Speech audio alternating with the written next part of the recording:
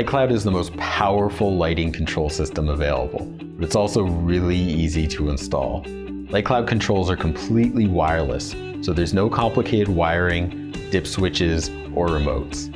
All the devices are programmed remotely from the cloud, so any licensed electrician can easily wire the devices for power and let us know what was installed.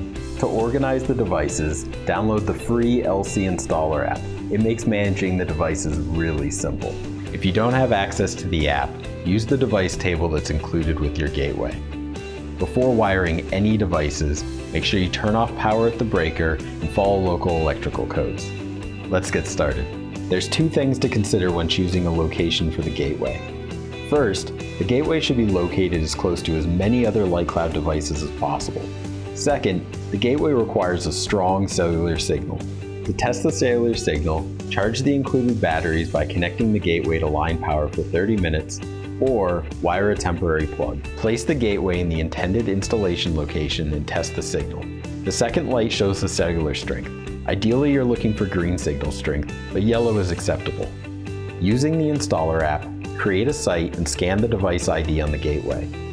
Wire the gateway for permanent, unswitched power. Now we're ready to move on to the other devices. Lightcloud devices send, receive, and repeat wireless signals. Each device needs to be within range of at least one other device and have a pathway back to the gateway. Indoor devices have a wireless range of 100 feet through standard building materials such as drywall. Outdoor devices have a wireless range of 1,000 feet if there aren't any obstructions.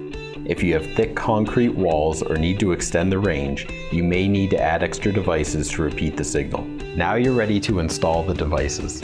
All Lightcloud devices require constant, unswitched power, so don't put any devices down circuit from any time clocks or light switches. Before installing each device, scan the device ID and complete the device info. Then wire the device. For Lightcloud enabled fixtures, all you have to do is wire for power.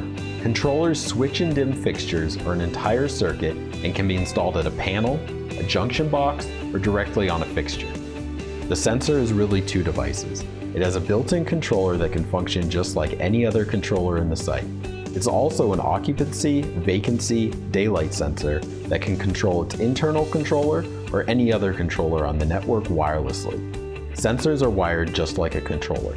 Dimmers and touches act like wireless remotes for controllers and don't require any wiring to the fixtures or controllers. Wire for constant power only.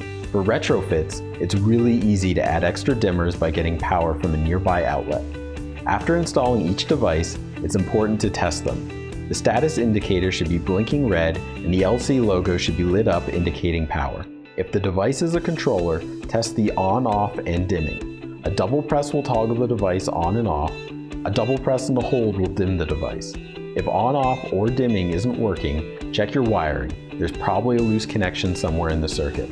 After scanning and installing all the devices, submit the site information. You're done. That's all there is to it. After submitting the information, Lightcloud support will configure the system remotely.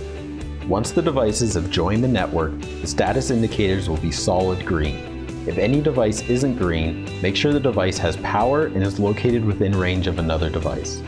If your site has more than one gateway, install one gateway and its related devices before proceeding to the next gateway. If you have any questions, feel free to call us for free, unlimited technical support at 1-844-LIGHTCLOUD. Lightcloud by RAB Lighting.